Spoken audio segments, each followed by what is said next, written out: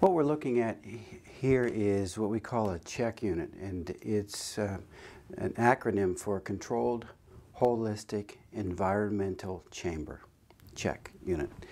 And in this unit, people sleep at night, and they also listen to our audio exercises in this same place. So, for instance, a normal day would look like somebody sleeping in here at night. We would wake them up over the loudspeakers with some music in the morning and with some affirmations. Then they would go to exercise if they want to, and to breakfast, and then we would gather in our main gathering room to set up the exercise. Then we would tell them to come back up to their CHEC unit, and they would listen to it here. So you notice it's got this curtain. It's a very heavy curtain that helps to seal out sound and also light, and it's got Velcro on the sides. And it basically what it is a bed with 4 walls on it. And the idea is to limit the external noise and the external distractions so that people can begin to focus on their internal processes. And it really allows them then to move much more easily into these ranges of perception that we've talked about before, which in years past and in generations past would have been reserved for those who would spend long periods of time in meditation or using other technologies such as dance or drumming or whatever. But again, we can move people through the process much quicker here.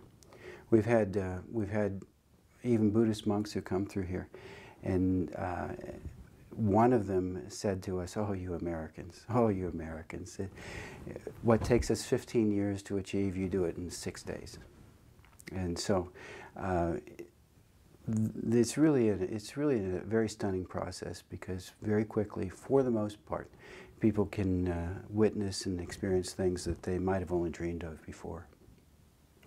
So when you kind of look at this, it's just nothing more than basically a bed, and we've got some headphones that we put on, and we invite people to lay back and get themselves comfortable. Again, the idea is to limit as many distractions as we can. Of course, the body can be a distraction.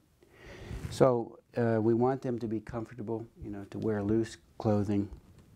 And so we'll take them through an audio exercise, and they'll close the curtain and see what happens. And then after they have it, then they come down and they talk about their experience if they want to. And I think that's part of the integrity of what we do here, is that we don't tell people what they should experience. We don't tell them what they should expect. We don't give them dogma about the experience itself.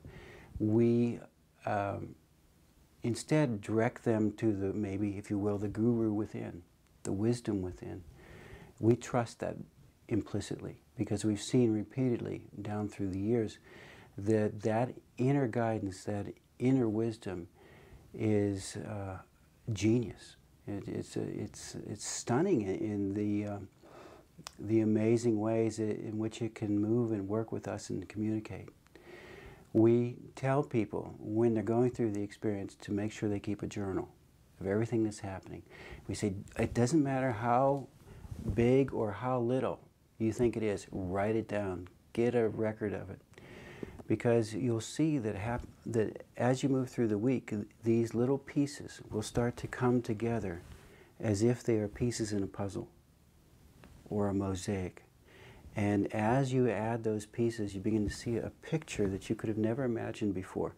And that's when you really realize that there's a genius that's directing the whole process, that it's not happenstance and that it's not a haphazard process at all. It's something that has intention, that has purpose and has meaning behind it. So anyway, that's what we do here, and this is kind of the basic tool that we use. We invite people to, they can change the color of the lights, they can put the volume up or down, and different things to make it more comfortable for them.